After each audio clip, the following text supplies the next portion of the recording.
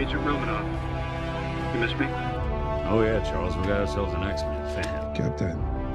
Your Highness. Captain, big fan, Spider-Man. Hey everyone. Hey guys, and welcome to 𝘨𝘪𝘵𝗃𝗃𝗃, your #1 source for all things films and movies. And there is a lot of excitement and hype around Zack Snyder's new film, Army of the Dead, which stars Dave Bautista. And of course, one thing that's always awesome whenever a movie like this comes out that has such an interesting cast, and it seems like the cast members probably had a lot of fun filming this movie, is always the awesome things that come out of interviews and press tours when we get to see the cast promote the film. And this time around, things were no different, and there were some really unique and interesting details from behind the scenes of Army of the Dead, along with some funny moments that popped up during the interviews along the way that we wanted to look into and discuss, as there's some really unique context that came up during some of the interviews that have happened. So let's go ahead and jump into it and just focus in on Dave Bautista at first. Now, in general, a lot of the interviews that Dave Bautista was in, he really talked about a pivoting moment for his acting career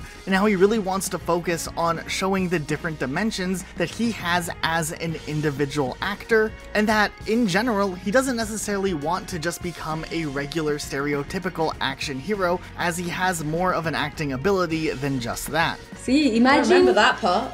Imagine the zombie whale eating everyone, and then everyone's inside. Pinocchio's already in there.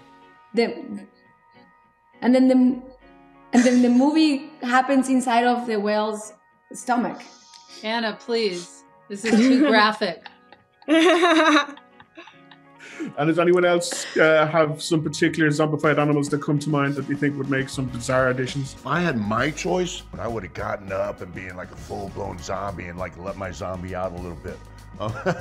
Just to have that opportunity. But no, I don't think that's weird at all. That's not odd at all. I think everybody wants that. It feels like you're also setting up this kind of incredible universe too, right? Are there plans to take it beyond that? I mean, I was surprised at how the movie went, but I did feel that you were kind of leaving it open for potential like explorations. Yeah, absolutely. I mean, you know, we're doing an animated prequel, and I'm directing those two and executive producing. It's 6 episodes. Also, there was another interesting moment where Dave Bautista kind of talked about what animal would be really scary as a zombie, besides just something like a zombie tiger. Outside of the animals we see in Army of the Dead, what do you think could be the scariest zombified animal? Oh man, scarier than a zombie tiger? I don't know, man. A zombie elephant would be petrifying. I'm gonna go with that. I think a zombie elephant would be absolutely terrifying. There was also this interesting moment with Dave Bautista where he talked a little bit about acting and trying to build more depth and emotion with his characters, and kind of uses glasses, which are something that he wears in real life, as an indicator to kind of convey this in one way or another. And those are guys that I liked watching when I was growing up, but it's just not. It's not who I am as a performer or as a person, and I want to portray something different. I want to give people, kind of a different look at, of their action hero. Show a guy with some heart and have a guy that they can relate to and empathize with, and so I do that through emotion. I do that even through simple things like wearing glasses. Then in another interview, the cast members of Army of the Dead were asked about if they were to die before even opening up the script and before knowing the fate of their own characters, what would have been their preferred way to die in a zombie movie, and Dave Bautista had an answer for that as well. Picture those, because you know what happens when, and I hope all of Ireland is laughing when they hear this, but we all know that there's so many stray dogs in the world, and God bless them for knowing how to survive from one Monday to the next Monday. But the zombie poodle, you kind of feel like there's no way that the zombie poodle is a hood dog who's just running around in the alleyways and the parts of the neighborhoods that they shouldn't be in. Another actor that had a pretty big role in this film, of course, was Omari Hardwick, and he was really unique in this film and definitely conveyed a lot of extra information in the general interview processes that were kind of interesting. I want to be an actor, and I want people to be able to watch my films or know about me and say that this guy can do everything. This guy is a full-ranged actor, and that just means more to me than being an action hero. So I look for those things, I ask for those questions, Even one of the first things I ever asked about a character, if someone comes to me and we got this role for you, I always say, is the guy intelligent? Is his character intelligent? Because people... Also, similarly enough, Omari was asked about what animal or what things would be really creepy to see as a scary zombie, and he answered his own opinion. I'm gonna tell you something. As a fellow American, but parenthetically stated, italicized, underlined, what have you, as a Black American man, we die too quick in the zombie movies, man. So no, I kind of, for the first time, you know, I never really listened to the friends and family who go, please don't tell me you're dying. They all ask that in the beginning of a... And we did even get to hear him talk about some of the other questions that we saw Dave Bautista answer as well. Like, if he got to pick his own zombie death, what would it have been like from his own perspective? No, I thought, you know, I never, to be honest, I never thought about that, Jake. I just wanted, you know, when I opened up the script and I read the first page, I just thought, let the German be funny. Let the German be funny, and maybe if I turn into a zombie in the script, let the zombie be funny. And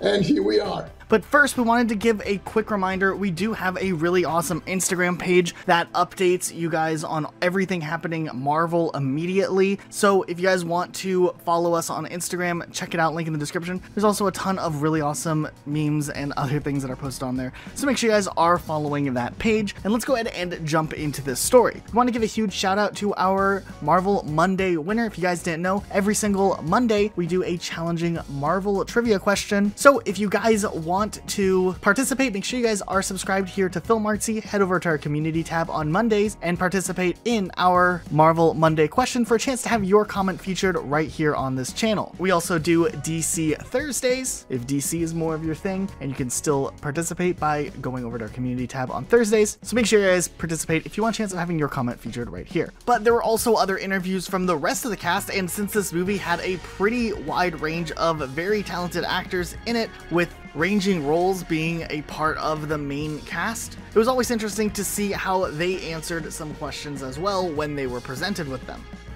Well, yeah, I feel empowered. No doubt, I feel empowered, Andrew. I don't, in my gut, I do not believe I could take on a zombie army, though. I would try, but I don't think I can do it. This also gave us the idea to ask you guys who are watching this video what animal you guys would think would be the scariest thing to see in a zombified form. So if you have an idea, feel free to leave it in the comment section down below, and we'll take a look through and see who actually has the scariest idea for what would just be absolutely terrifying to see. Then, of course, as always, Zack Snyder did promote the film as well, answering some questions from various interviewers along the way. One thing that definitely stood out was Zack Snyder talking about Dave Bautista as an actor, and really underlined the performance and abilities that this guy has as a three-dimensional actor. There is this like incredible vulnerability to him, you know, just without saying anything. You know, you look at him and he's like, the still water runs deep, as they say, you know. And I think that you feel that. And in the movie, he really does an incredible job, you know, in the sort of depth of his pain, you know, is really something else. We also did see Zack Snyder do a promotion with Netflix where he watched a fan-made trailer, which was actually really well done. It's very low budget, but that's kind of the charm of it. And he reacted to it and talked a little bit about it, and it was something just really cool to take a look at. There's $200 million. I love this. Okay, there's the save, there's the dials of the safe. This should be a simple in and out. It's not too late to go back. I like that I think these are, what are those, beans? Or I don't know what, seeds? Those are all the zombies? That's amazing.